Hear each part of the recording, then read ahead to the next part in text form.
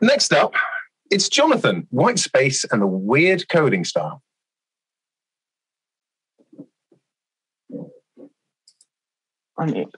Okay.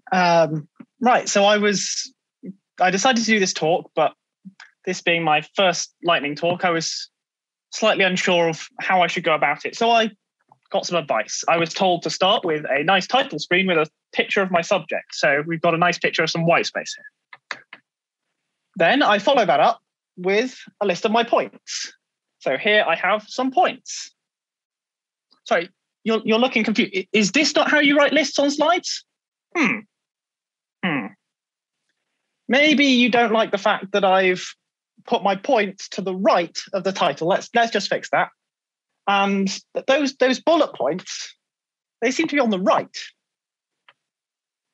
We can fix that too. And this is now looking more like how we do lists. But some people like to go rogue. Some people go for exciting bullet points. I personally like these ones, except that there's something slightly wrong. Let's change the first one from each list. This is looking slightly more familiar now. Wow. This is code.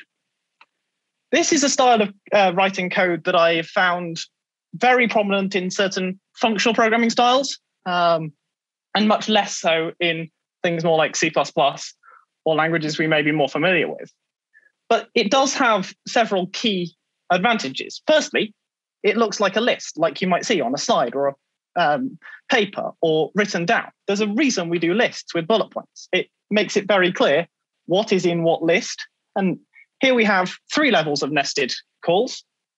We can go much deeper, and it still is perfectly clear which argument is part of which call, which level, because you can just follow up the list of commas. This also works for other types of lists.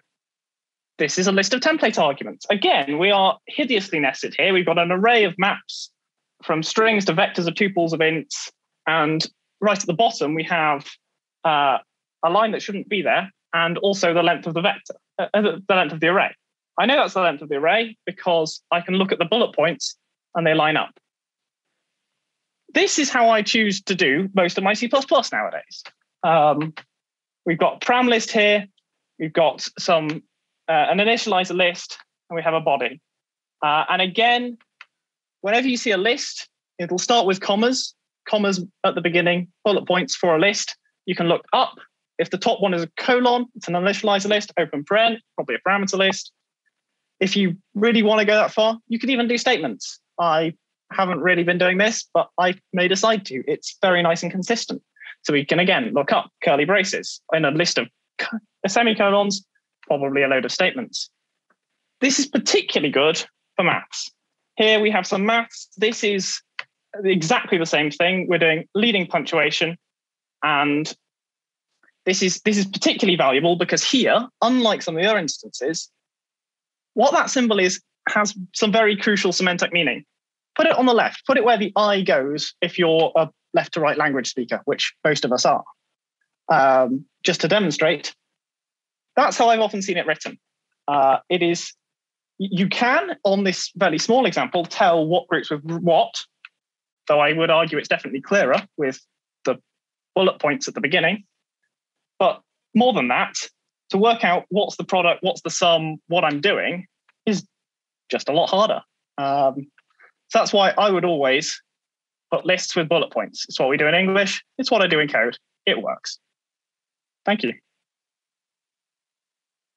Thank you very much indeed, Jonathan. And I will say I completely agree. I am perverse or enlightened enough to completely agree with you. That's how I code.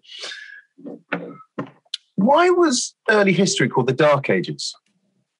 I think it was because there were so many knights.